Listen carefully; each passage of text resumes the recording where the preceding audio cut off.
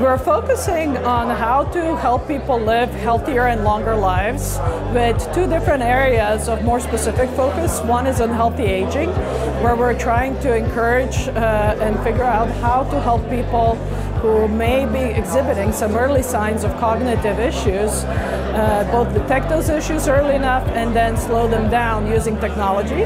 And the other area we're looking at is the microbiome and its relationship with cognition.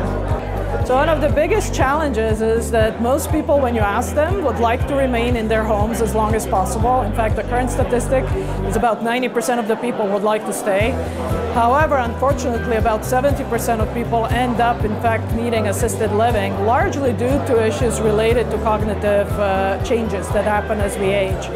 So it turns out that today we have the chance, because of developments in Internet of Things technology and in machine learning, to actually detect these changes early enough to be able to design interventions that would help slow them down and enable people to stay in their homes as long as possible.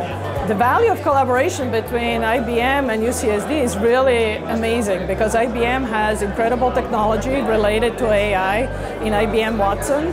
They also have a large business unit that actually works already in this space and has an amazing array of products.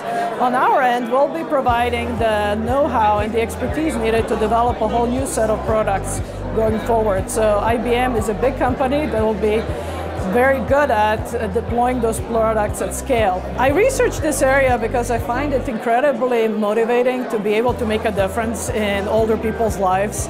All of us are going to get older, and I have a grandfather who is 98, who I think would really benefit from a lot of the technology we aim to develop, and I sincerely hope that he'll be around 5 years from now when our work is mature so that I can actually give it to him to use.